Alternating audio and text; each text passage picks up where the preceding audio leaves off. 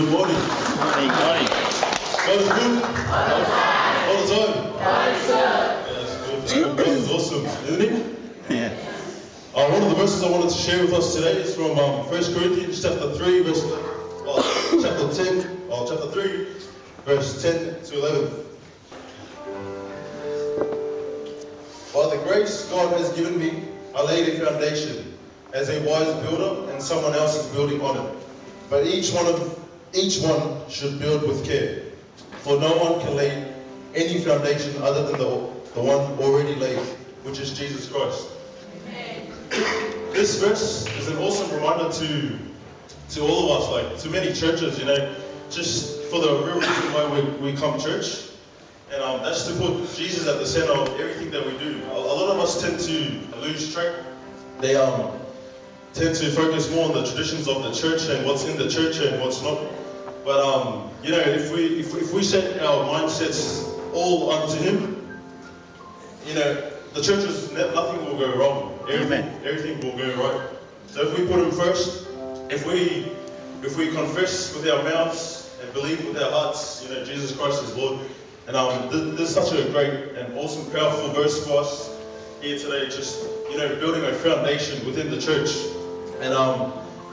And this verse also helps us to understand why we come to church. Just putting him first, lifting Him high, and praising Him and worshiping, and putting Him in His place, which is King of Kings, and He is the Lord of Lords.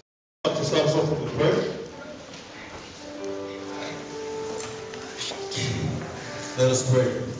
Dear Father, I just want to thank you that your Holy Spirit is present with us today. Father, I just want to thank you. I want to thank you for the many blessings you have poured upon each and every one of us. I pray for the guidance and your healing power over each and every one of us. Lord, I thank you for all the churches that have attended us, that's with us here today. I thank you for the churches, regarding them from New Zealand, Lord. I thank you so much just for protecting them and guiding them here just for this camp to even take place. Dear Father, I want to thank you for the many opportunities that we have, Lord, that we may never take them for granted. Dear Father, I want to thank you for your love, your grace that you've poured upon us. Lord, I want to thank you for so many more things. I thank you for the fresh air that we breathe, dear Father. I thank you for waking us in the mornings just to face another day that we go through. Father, I want to thank you that we are here today. I pray that you fill the atmosphere with your Holy Spirit, Father, as we are about to praise and worship you and give you back the glory. Dear Father, I pray for revelation and I pray for breakthrough in this place today, Father. I want to thank you for so much more. I pray for more opportunities, dear Father, for each and every one of us. All the youths that are here today, Father, all the churches that are here today, I want to thank you, Father. I pray that you keep opening the doors that no man will ever be able to close for us, and that you just set us on that path, dear Father, and we may never stray from it. And I pray these things in your mighty name, Jesus, Father. Amen. Amen.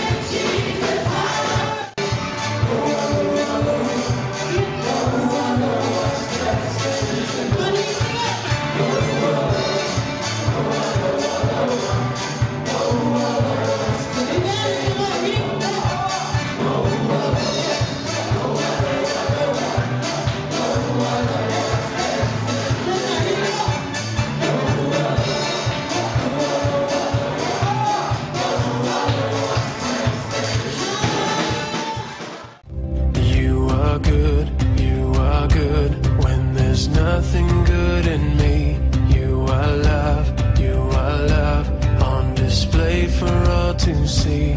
You are light, you are light. When the darkness closes in, you are hope, you are hope.